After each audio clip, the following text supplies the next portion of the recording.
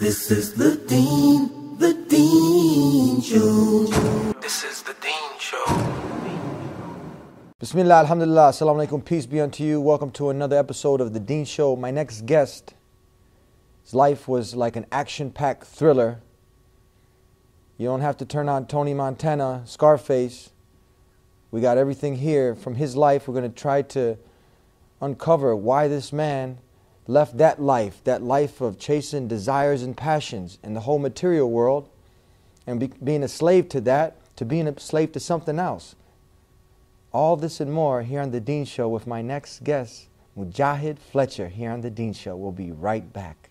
This is the Dean Show. This is the Dean Show. This is the Dean Show. This is the Dean Show. This is the Dean Show. This is the Dean Show. This is the Dean Show. This is the Dean Show. This is the Dean Show. This is the Dean Show. This is the Dean Show. This is the Dean Show. Assalamu alaikum, peace be unto you. Wa alaikum salam. Peace be unto you. How are you? Hyman? Good. Great. Jaime. Jaime. Yes. Mr. J? Yes. That's what they used to call you? Right. How are you? Alhamdulillah. I'm great. All praises be to Allah. I am great. Yeah, you're doing some wonderful work out there. By the blessings of God, I'm just thankful to be able to even be alive and, do whatever good I can. Now you just said something interesting. You're thankful to be alive because you've had some situations that you almost didn't make it out alive. Is this right? Right. Yeah, so this is what we want to talk about. We want to talk about your life before you accepted this way of life, the way of life of all the messengers of God, that way of total and complete submission to the one God, doing God's thing, not your own thing, doing God's will, not your desires. So you were a person like many in a state of confusion, lost out there in darkness, and now you're someone who has peace.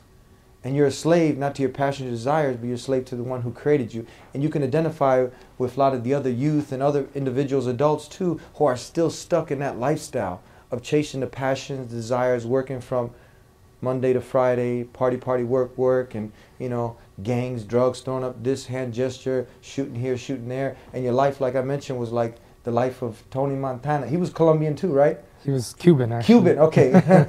Same difference. Yeah. So, but you're Colombian. Right, Colombian. Yeah. Well, talk to us a little bit. Open up. Tell us, how was your life before Islam? I came to America when I was 8 years old.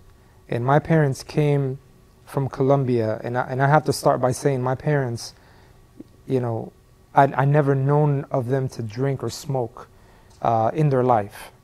My father was an agriculture engineer and, educated. And the background from Colombia is very strong, family-oriented. So when we came to America, we thought all these good values that we had from our culture would amplify. And obviously, many people come to America and migrate because of better opportunities. When I was 8, obviously, I didn't even know English. So I came as many of the immigrant, kids that went through ESL, English as a second language, and trying to identify and understand the culture here of all the different cultures together was challenging. I mean, I had a culture shock. Things were done more individualistic here in America. You're kind of on your own, and you basically handle what you have to handle on your own. But in Colombia, everything was done collectively, even in school, in elementary school. So when I grew up and was about the age of 12, 13, certain movies started coming out. Like New Jack City, Boys in the Hood, Menace to Society. And for anyone who knows about these films, I mean, they're in an urban setting, basically, in some of them in LA or New York. And it was basically the lifestyle of gangster lifestyle. It was all about drug dealing and being close to your friends to the point that if somebody had a problem with them, you would protect one another. So you're being in an environment where you are majority either African American or Latino, which is the public school that I was going to. This movie New Jack City, Wesley Snipes being African American, portrayed the life of a drug dealer and made some sort of gang And in front of my eyes in school, I saw a gang form. And they named it off of the film. So it was called New Jack Hustlers. New Jack Hustlers? Yeah, and so the movie's called New Jack City. They called it New Jack Hustlers. At the beginning, it was just like, anything. I'm 13 years old. And before we knew it, though, Latinos, when they used to go to the restroom, we would hear stories that, 5 African Americans beat him up for no reason, just because he's Latino. So it became really hostile, the whole environment. And a lot of these people from this gang actually lived in my apartment complex. And we used to have to walk to school. We didn't have a bus going to school. So these people were either behind us or in front of us every day. So as more Latinos began being disrespected, some day somebody walked up to a Latino and just spit on his face. And somebody else went and slapped a guy. And I was like, what's this about? So I mean, my father always taught me to respect people, but also make myself respected.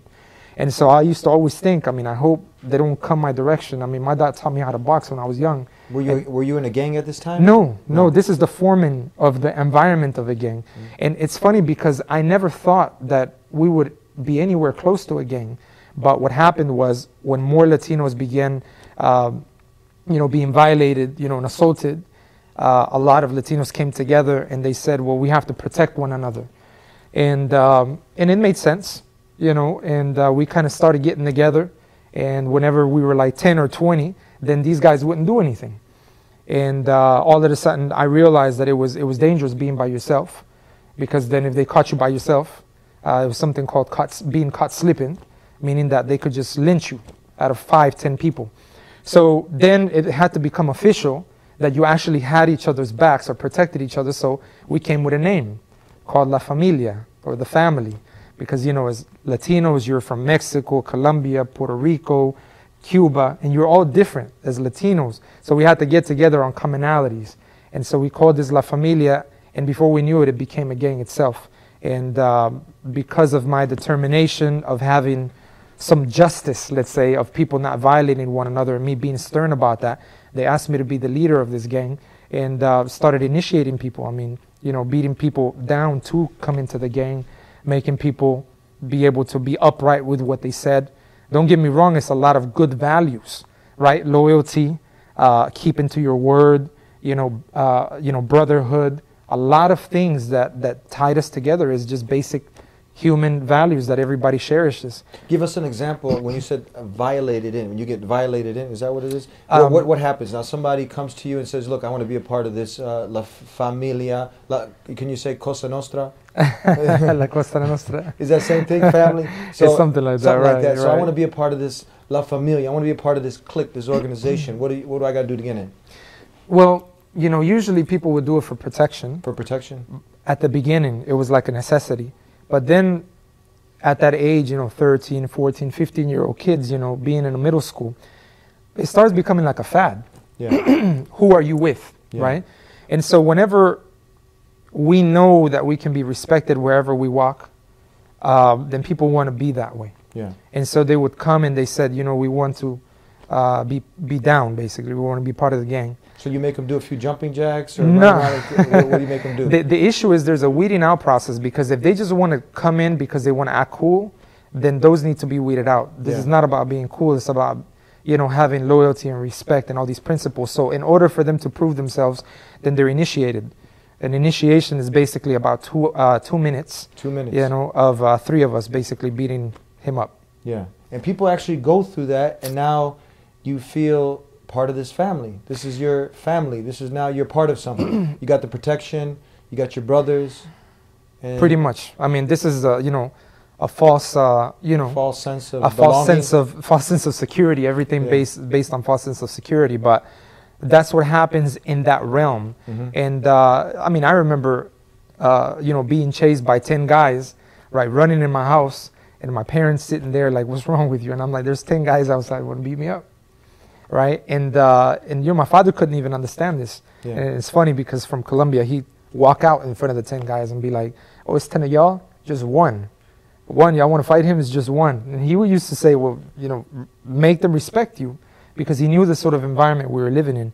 I mean, people were, began dealing with guns. There was gunshots. I mean, one of my friend's houses, they drove by and they did a drive-by in his house, almost shot his, little sister, And many things were crucial. I mean, it was life and death. Having guns at the age of 13 and 14 is something that was a sense of security, even to protect yourself and your family. So we got guns involved now. Yeah, knives, guns, knives. Brass knuckles. That popped up here and there, but it wasn't even respected really. Yeah. It was about, the majority of it was about being real and being yourself. Yeah. Okay, and that's attractive for a lot of people because a lot of people act like someone who they're not, especially at that age. So whenever you know who you are and you can try to make yourself respected, and if somebody wants to violate you, and you have enough strength, to tell them, well, step outside and we'll handle it and all that. It's that sort of environment. But it's funny because it all started from the films and the music. I mean, gangster rap. Music, gangster rap. Gangster rap, NWA. I mean, Yeah. back in the days, and, Ice Cube, I mean, Eazy-E, Dr. Dre, Snoop, all of these names that later on became, entrepreneurs, I mean, multi-millionaires, they basically began around the time that we were growing up. So this whole hip-hop culture formed, and we were part of that beginning phase, basically. Did you have a certain hand sign signal that you guys would do? It's funny. I didn't like that stuff. Yeah. I didn't like people kind of hyping things up as if it was a game. Mm-hmm. I always thought it was serious. It was not about flashing and acting like someone who you weren't. So I used to realize, like, when friends of mine had a problem, sometimes they were like somewhere in public and they used to call me and say, man, look, so-and-so is over here. And they had a problem with somebody. It's like 5, 10 guys and he's by himself. So I used to be the sort of person that used to go and walk them out of a public place, for protection sort of deal. Yeah. No time for all these, signs and everything. But yeah, some of them, they're like artists. Yeah. They draw up things and, start giving, signals and signs, which actually for me, I thought it was just leaving traces, of evidence. Yeah. And for later on, for them to coin you and signal you out, which Yeah. eventually became that. Yeah. They had a book of us with a sort of, outline of who was who and the sort of signals that were, attached to who we were and so on. We're just getting started. We got a lot more, so stay tuned. We'll be right back with more with Mujahid Fletcher here on The Dean Show. And if we're going to worship something, I figured I might as well worship the Creator instead of any of the creations. Now, upon investigating all the religions, I remember finding out the meaning of what Islam is, what a Muslim is. Those who surrender themselves to God is a Muslim. Those who surrender, submit to God, God's will. That is it. Islam was pure. It was just, you just pray to God, your Creator. I am not afraid to stand alone. I am not afraid to stand alone. If Allah's by my side, I am not afraid to stand alone. I am not afraid to stand alone. If Allah's by my side, I am not afraid to stand alone. I am not afraid to stand alone. If Allah's by my side, I am not afraid to stand alone.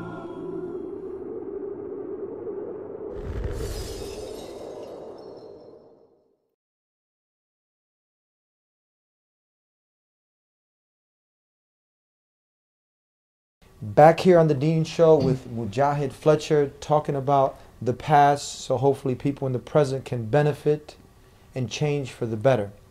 So along with this lifestyle, this tough lifestyle, you got partying.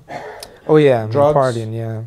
Substance abuse. Substance abuse, right. So, is there any happiness there? Is there anything, because we really want to connect with those who are still in this type of lifestyle. Right. They say, you know what? These people, they don't identify. This is my family, man. These are people, these are my homeboys. Right. And, this is all I got. And that, like you said, that false sense of belonging or false sense of security. Right. So when you come across someone, because you've been there, you've done that, and you deal with someone who's still chasing that false sense of security, how do you deal with them? First and foremost, I think, as human beings, we're a product of our environment. I never really thought of one day like, oh, I want to, start a gang. it even happened without us even considering or understanding it, right? It was a reaction to our environment. That's first and foremost. Whenever movies come out, even though people think it's art, it can become reality. Okay, so a lot of people, and nowadays when I'm dealing with people, you know, they have a sense of being like someone else because they're scared to be themselves, because they have an identity issue. And that's just because of the environment that's stimulating them to be all kinds of other things. Okay, so nowadays when I deal with someone, first and foremost, I like to respect where they're at instead of downplaying where they're at. That's the first thing, especially for someone in gang culture or even youth in general, or someone who has a false sense of security of who they are.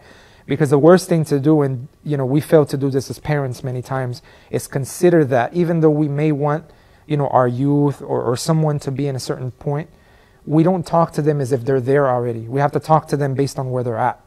So whenever I deal with people, and I'm dealing with a youth right now, I mean, he's 15 years old and he's part of a gang, you know, here in Houston. First and foremost, I have to respect the fact that he's made a choice.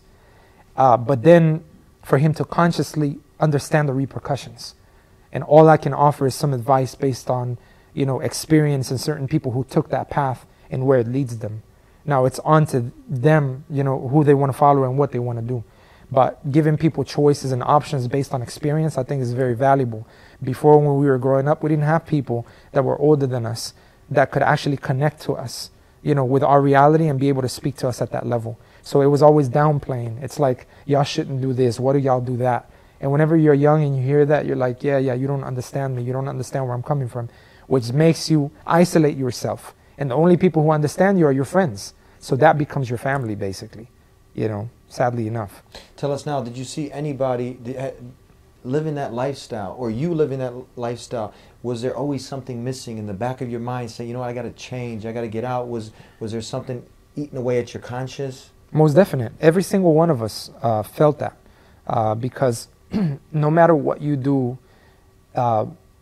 you know, you feel as if you're living this almost like surreal lifestyle, and it seems cool. And when the culture is there, you kind of get many things, you know, that you're supposed to attract. You know, people from the opposite sex, right? That's attractive. You know, you attract a lot of things that is supposed to be cool. But whenever that happens, there's a sense of something's wrong about what we're doing. And I don't really know how to change, but I want to change. But nobody will actually express that. Because if you express that, that means you're actually getting soft. You know what I mean? You're considering something that you can't even figure out, and nobody's figure it out, right? So when you feel that, you kind of suppress it and you hide it. And it's interesting because in Islam, you know, to cover up that true nature is actually comes from the Arabic word kafara, you know, to hide basically. And you know, this is what we attribute to a person who is not connected to God, right? Who doesn't know their true nature. So we may have the nature of wanting to connect with something. We don't know if it's a higher power or if it's actually religion or philosophy, because the way religion's expressed to us, it doesn't go according to our environment many times, you know. So even being Catholic, from a Catholic background, you know, I respected always God, and I knew that He was basically watching and He could protect me. But you know, whenever you're dealing with situations, you kind of just deal with your environment, you know, and you go with what's happening. Mm-hmm. And day to day, you do certain things that you regret the next day, but it's like, oh well, that's life, you know, you live to die basically. There's no real sense of purpose. And so that does eat away. And I think, I talked to a psychiatrist friend of mine, you know, I asked him, why do people take drugs and, you know, alcohol? For me to understand why we did that in the past even, he said it's because you have an illness or something you want to cure and you self-medicate. So I would say that, you know, taking drugs and all of that is kind of self-medicating, you know, an illness that you have from within. And that's what was happening before. And many people who are dealing with that, I mean, they could attest to that. Anybody who drinks and wakes up the next day, they know they're just not happy about what they did, you know, many times. Turning point. Now, what was the turning point in your life that you found out what the purpose of life is, why you're here in this world? When did that happen? There was a point in time that was drastic for me and change, and that was the fact that my parents sent me back to Colombia, to South America, when I was 16 years old. I was coming down from a party one night, and some individuals literally tried to take my life. and I had to defend myself. And I didn't know if in the altercation people had gotten hurt, and I could possibly even, go to jail or something. So I came home bleeding, and details left aside. I told my parents what had happened, and it was going to scale up from there. I mean, either they were, next time they were truly going to kill me, or the opposite was true. So they sent me to Colombia. And in that period of time, it led me to think and ponder about life. And it's funny because people think Colombia is about cocaine and it's so, dangerous. I saw my life change in Colombia because it was so natural, and the people were so good and welcoming, and education was highlighted. I began to do very good in my grades. I was top of my class. I became an English teacher at the age of 16, which was unheard of. I had a very good job. I was making my own money and going to school and being very independent. I learned independence in Colombia. When I came back, I wanted that sort of lifestyle, but it was tough in this environment. Eventually I kind of got sucked back into the environment, went back to partying, went back to doing certain things, not gangs, because that was like played out already. I was older, but I began to look into religion for answers, and I was going to different temples. I went to the Buddhist temple, Hindu temple. I went to different churches. Start analyzing why are they different Bibles. And alhamdulillah, in the midst of all that search, I found Islam. And Islam came to me at a point in time where I really felt like, I may die, and I didn't even know where I was going. And that used to eat away at me.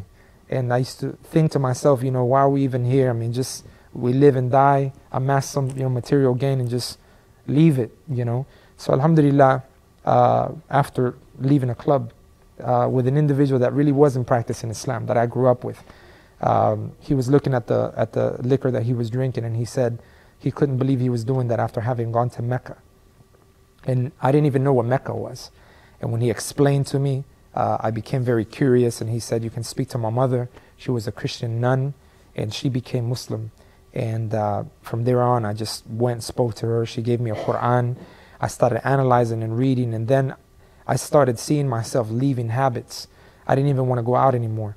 I started stopping my relationship with friends that I had that I knew were no good.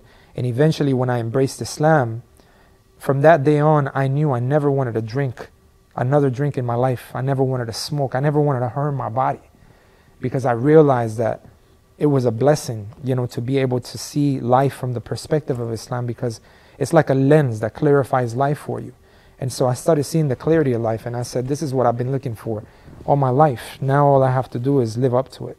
And alhamdulillah, all praises due to Allah. When my parents saw the change, my father became Muslim 3 months later. Your father also accepted Islam? Yeah, he became Muslim at the age of 57.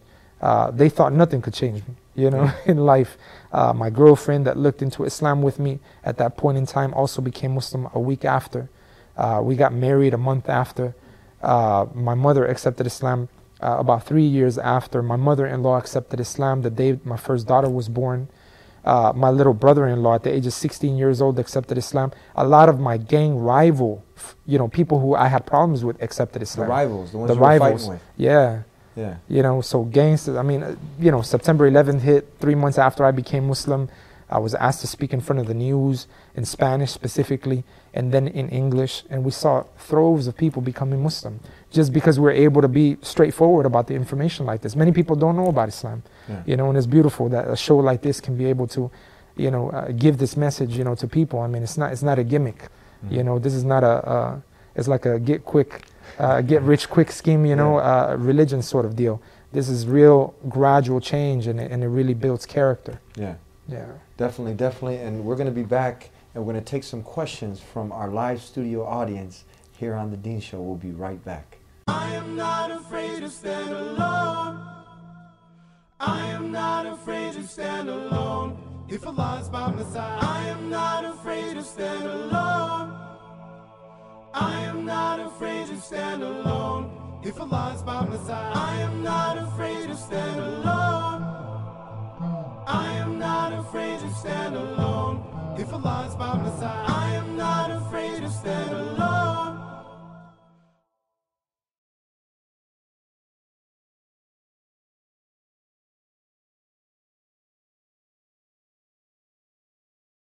Hay solo un Dios. Adóralo a Él solo y no a su creación.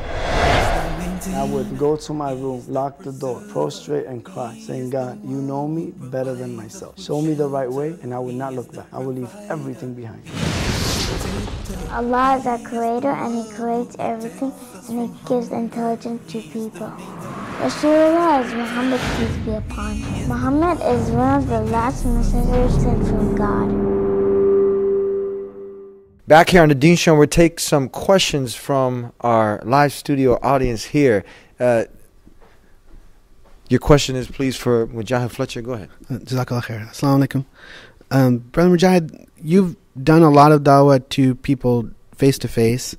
And can you talk a little bit about the difference between doing dawah face-to-face and doing it like electronically, on something like the Deen Show, Islam in Spanish? MashaAllah. So, appreciate it. So the question is about da'wah. Da'wah in the Arabic language means to call someone or invite someone to Islam. So, in dealing or engaging with people and speaking to them face to face, there's a lot of qualities that exist in regards to the people's reaction regarding how you deliver the information, right? If I can see real quick. Excellent. Yeah.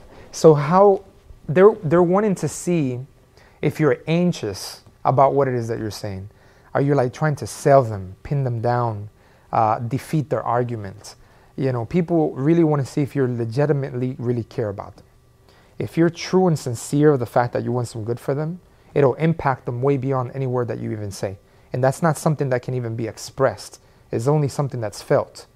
And when understanding that there's another human being and he has a soul, and that soul was created by the same creator that created you, and that soul is going to have to go back and answer in regards to what he or she did, then now there's a higher respect for that individual.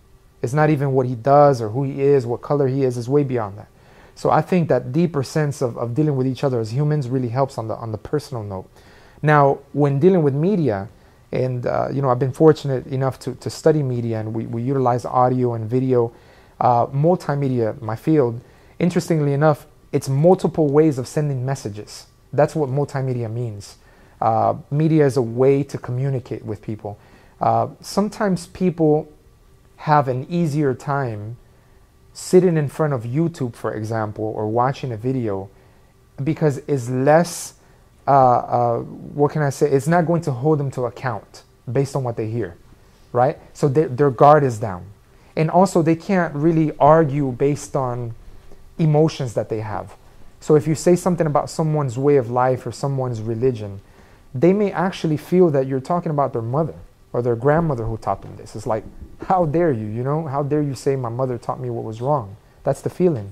But when someone watches a video, they can't really argue about that. So they may be more susceptible to listening, analyzing. And if there's an email, if they email, all these emotions are out of the way, because how much emotion can you put into an email and that sort of thing. So I think for different mediums, there are different styles of communication, and understanding those styles and understanding how to deliver the medium, the message, is very powerful, because now you have so many multiple ways of doing something, and it's beautiful. I mean, I think it all has its each perspective within wisdom, basically, how to utilize it.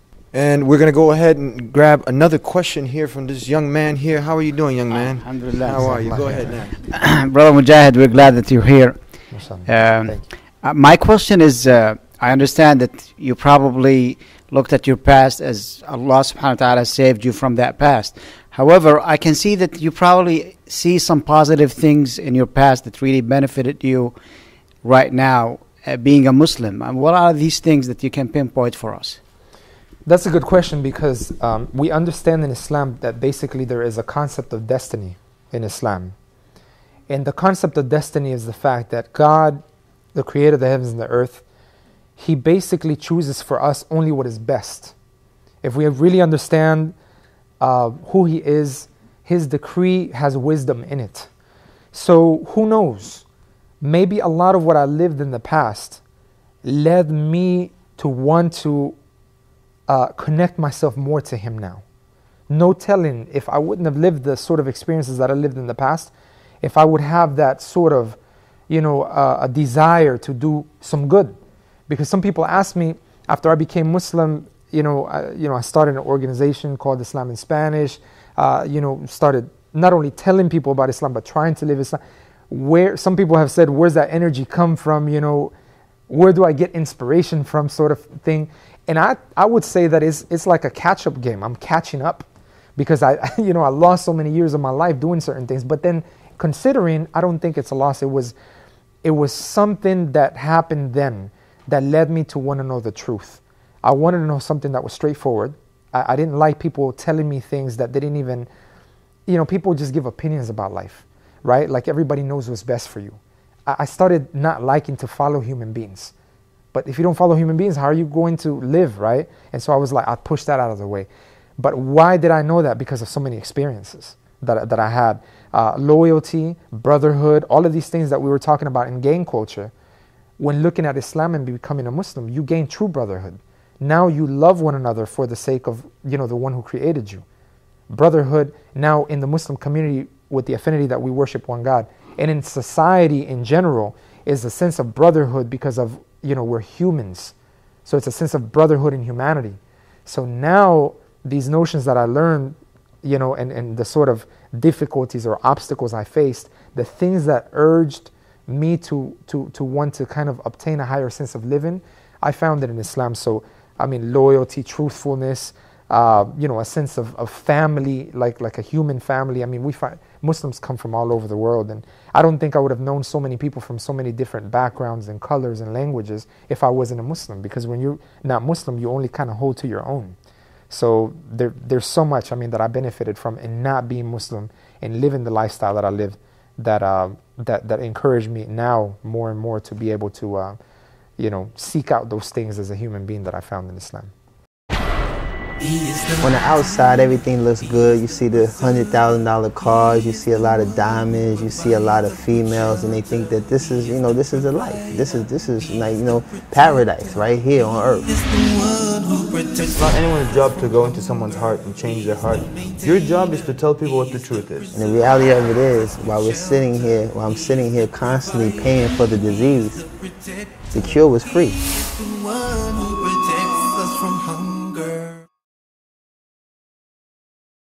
For the people out there, because we love our brothers in humanity, and everybody has the potential to submit to the Creator alone without any associates, without any partners. This is what Islam is calling you to do.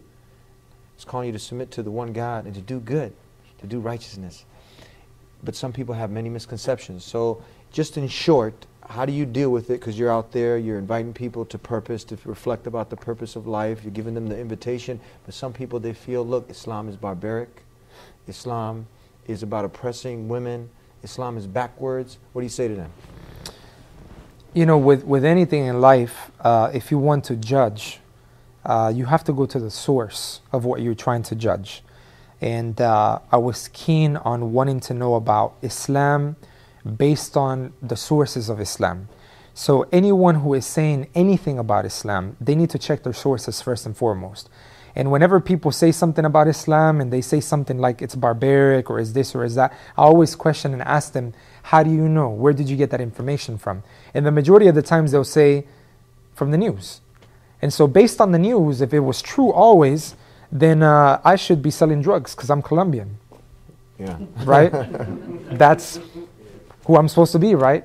And all that. And there's stereotypes for every sort of, demographic and people. But it's so superficial. When people want to be real about something, they need to research and they need to study and they need to ask people who are qualified in whatever it is, right? If you want to fix your car, you don't just go and, follow someone's advice who doesn't even understand the principle of that concept. You go to a specialist. In Islam, we have people who are qualified, have people of knowledge, basically. And I remember going to a mosque and asking questions, the same way I went to a Buddhist monk, and all that. I think people need to be more open to dealing with people who are different than them. And if people want to embrace a sense of change within themselves, they have to begin by expanding the realm of research. If some people are always like, whatever I think is right. For those sort of people, what can you do? Mm-hmm. They can read possibly. But if people read and then go and find out who the Muslims are, anybody who finds a Muslim and understands who a Muslim is based on his attitude, his character, will understand that, I mean, we're human beings. We all make mistakes, right? Not going to say that, there's not Muslims that are, doing things that are wrong. I mean, there's Christians that are doing things that are wrong, and Buddhists, because, that's human beings. But we don't blame religion on that. We blame the individual possibly for having some shortcomings. So people should research about Islam. And when they find what Islam has to offer based on the two sources, which is the book, the Quran, which is a final revelation sent from the Creator of the heavens and the earth, confirming the Bible, the Old Testament, the Psalms of David, the Psalms of, so many, Abraham. It's a confirmation of all the scriptures. And then when they want to know how to implement that book, we look at the example of the Prophet Muhammad, peace be upon him, which is, brothers with Jesus and Moses and Abraham and Ismail, and all of them, they're brothers in faith, in the same faith. None of them came to tell people other than there's only one God and none has the right to be worshipped except Him alone. Follow me. Every single one of them are to be followed. And if we follow them, we'll find that they never pray to anything other than the Creator. And so I think for sincere people that really question about life, Islam is by far, the best option. But they'll have to discover that on their own, because nobody can do that for them. And it's only through God's guidance. And I'd recommend people to really and sincerely be true to themselves and ask the Creator to guide them to whatever is the truth, regardless of what it's called, regardless of what color it comes in, and who practices it. And if a person is sincere in that way, we have total confidence that, whoever the Creator of the heavens and the earth guides, nobody can lead them astray. And whoever is led astray, none can guide other than Him. So they have to entrust in Him first and foremost. We're getting a signal that we're almost out of time. I just got to get one more in. The person says, you know what, I'm a good person and I believe in God, but I just don't want to follow any organized religion. I'm a person of science. What do you got to say? Have you heard this? Yes, for sure. Most definitely. A lot of times there's blanket statements like that because the person is possibly avoiding something that they saw that they didn't like from a religion, right? So I remember looking at the aspect, for example, in Catholicism, right? It doesn't make sense to me, for example, if Catholicism is an organized religion, the very thought that the most purest of women become nuns, those are the good women, they become nuns, meaning they can't marry, okay? Because they're pure, they gave their life to God. Then you have the purest of men, they become priests, right? The best men, and they can't marry. So logically you analyze and you say, well, the only people reproducing are the bad people. How does that make sense? I don't like organized religion then. You understand? I'd rather just like at random, good people and bad people mix better than just, bad people not mix. Yes. You understand? So if people see this sort of thing from a religion, then obviously. But whenever you look at Islam, it has so much order that any human being will feel like, I'm glad I finally found order. Science can give you facts about the creation, but that creation has a creator. And the creator can explain in context, from his perspective, what the creation is. Not only scientific facts of the material realm, but things that are deeper and signs so that people can ponder about another life that is beyond this one. And when, there's so many parables about creation, the grass, basically, we all see it die. And then we see that it comes back up, when it has water and everything. These are signs of like a human being who dies and then he goes on to live again, afterwards in another life. And so when we look at Islam, we look at the creation and we see the signs, and Allah mentions many times in verses. And basically the men who ponder, this is clear signs for men who, who ponder, men of understanding, men who contemplate. So this sort of reasoning, has to be instilled in a human being voluntarily. Many people have this involuntarily and they just hide it and they don't want to seek answers. For the person who wants to seek answers, Islam is by far, the best choice. And I tried looking everywhere and I tried to negate Islam as much as I tried to negate every other religion. And I had to literally, after like 1 year of researching about Islam, trying to find the negative side or the problem with it, I just gave up. And that's what Islam means. It means to surrender. It's like when you give up. It's like, I give up, I can't. It's like you try to throw stones and you can't hit it. And so, that's when you submit and you say, Allah is the only one worthy of worship. Muhammad is a messenger. And this way of life basically is the way of life for all human beings that is pleasing to God on the day that we stand in front of Him, basically, after our death, to be able to be given either another life which is way better than this one, which is paradise, or be punished for the fact that we didn't do what we were supposed to do, which is the hellfire. And we always seek refuge in God, basically, from this notion of ending up in the ladder, in the hellfire, because it's a place nobody wants to go. And if people deny that, they may do it now, but it will come a time where it'll be a reality. And so all these books that were sent down and all these messengers that were sent throughout time was to inform people. And there will be people who will accept, and there will be others that don't. So we also have to have tolerance, basically, for every human being and their choices. But we can only give the information, basically, and we're entrusted with that. Due to the fact that after the Prophet Muhammad, we understand, peace be upon him, there will be no other messenger sent to humanity. So it's unto people like yourself, myself, and many of the people who have understood their message to share it with humanity. And after that, Allah will guide whomsoever He wills. In the last minute that we have, tell us a little bit about your organization, how people can get in contact with you to learn more, to get involved. Excellent. Alhamdulillah, I was fortunate to be the founder of an organization called Islam in Spanish. Islam in Spanish? Yes, and the website is islaminspanish.org. This is for Latinos or people who speak the Spanish language, because I saw that there was a void.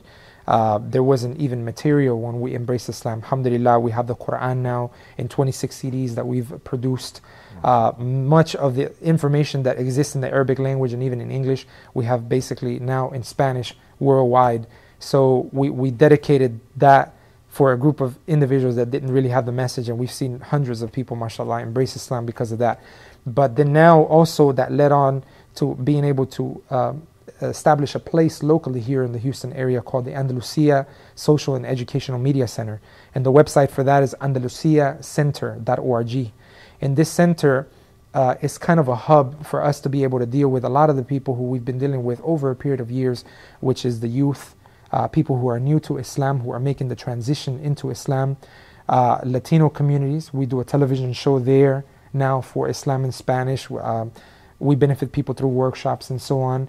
And basically people who are not Muslim. They need a place that is not necessarily a mosque or a place that is a religious setting.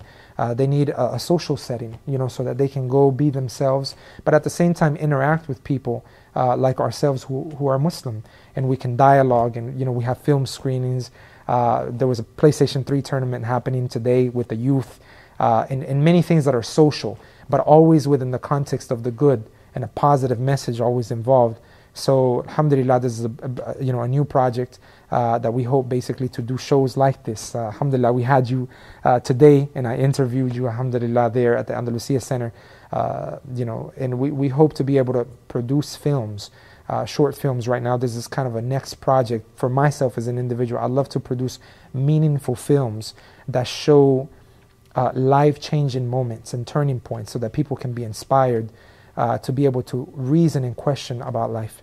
Sometimes leading them to look into Islam, look into themselves, a lot deeper and so on. So now we have a whole production studio. Hakim Elijahwan is one of our supporters, and many others. I mean, the Muslim community in Houston has been great, and people all over the world. Yusuf Estes, as you know, and many others. You mentioned Muhammad Adli. There's many good people who have done work that really their prayers and their support and networks and everything, have really helped us.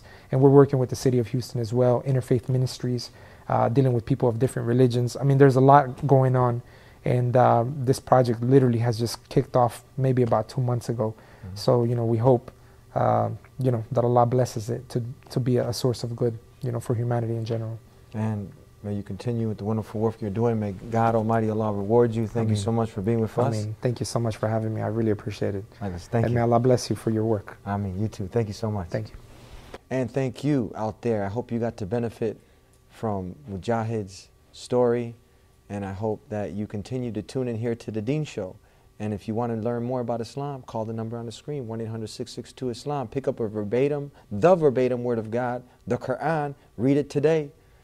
And we will see you next time. We started with peace, we end with peace. Until next time, peace be unto you.